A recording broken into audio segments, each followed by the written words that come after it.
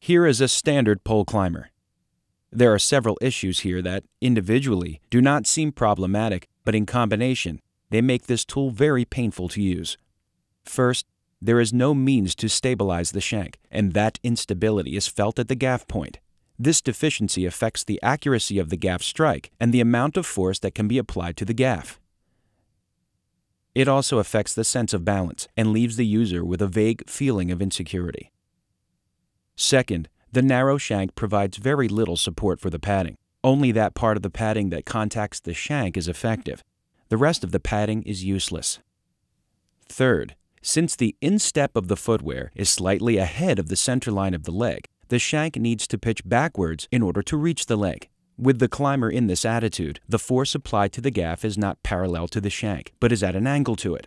So with the stirrup as an anchor point, the force applied to the gaff pushes the shank even further backward, leaving the shank to literally hang on the top strap. The gaffing shock then lands on the shin at the edge of the shank and on the narrow strip of padding under the strap. The SquirrelMax climber solves a comfort problem by correcting these design deficiencies. The climber itself, the stirrup, gaff, and shank, is a Buckingham tool.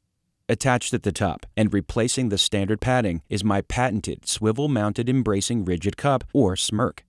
The rigid cup provides a large platform for 3/4-inch foam padding. The cup is suspended by a torsion spring that relieves the pressure of the downward force created by a combination of the weight of the cup and the drive of the gaffing action. Between the cup and the shank is a swivel that allows the cup to move on 2 axes so that it can both conform to the user's body shape and move with his natural flexing motions.